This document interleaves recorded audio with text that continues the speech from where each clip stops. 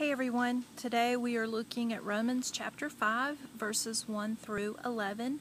I'm glad you're with me. This is Robin Miller and we're going a little deeper in the book of Romans every day. And these are some of my absolute favorite verses. If you were with us in January of this year, we rolled out our new vision at Church of the Shepherd, Finding and Offering Hope.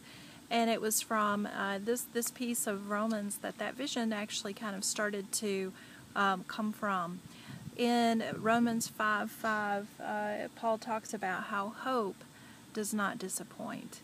And hope being that confidence that we have, not wishful thinking, not, kind of that last-ditch effort that, we hope against all hope that something happens, but hope being a confidence that we have in our relationship with Christ that brings us something that will not disappoint us, will not make us ashamed, will not leave us hanging. What a beautiful piece of scripture, and something that I think we should all start our day out with. Hope that does not disappoint. That is the hope we have in Jesus Christ. So my hope for you is that you come to know the hope and peace of Christ.